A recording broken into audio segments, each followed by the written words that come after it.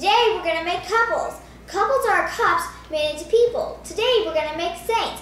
This is Saint Imelda and this is Saint Benedict.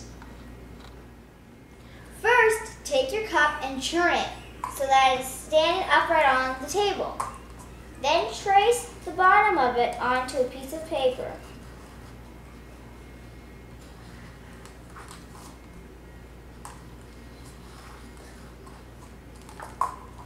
Now cut out the circle.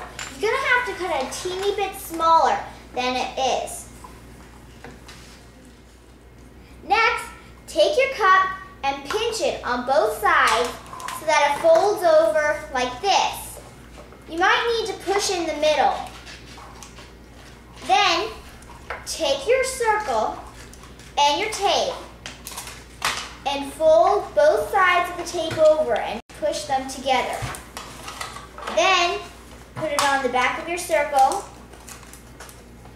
and put your circle inside of the cup. Then, draw your face.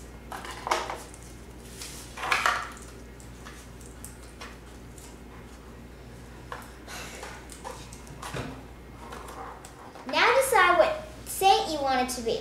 I'm going to have my saint be a nun. I'm going to make Saint Scholastica, who was a Benedictine nun. So I'm going to cut a long strip of black paper out and then tape it onto her for a dress.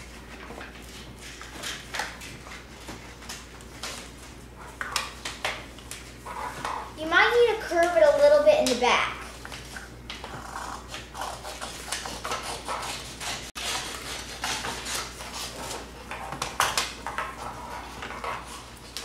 If you're making a Dominican nun, you're going to want to use white. If you're making a Franciscan, use brown. And if you're making a Benedictine, use black. After you're done taping it on, you're going to have extra at the bottom. So cut that off.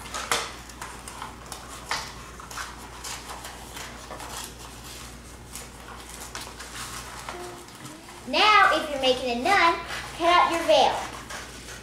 Make another long strip and make it skinnier than before.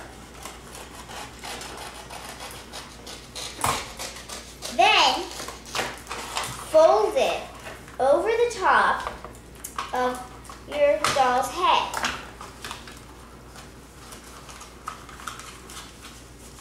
Now figure out where you want to tape it.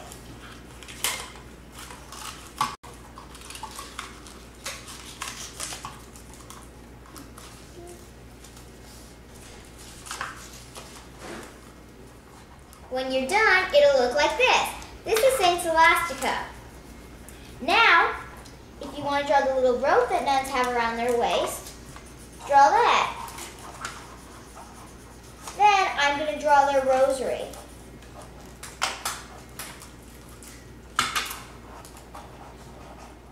You might hear weird noises sometimes in the movie. Those are the birds in our chimney.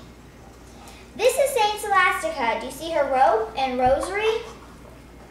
If you want to make a priest, just don't put the veil on and put a little white cube right there to be a priest's collar. I also put the Eucharist and the paten on it, and I drew some hair. Bye!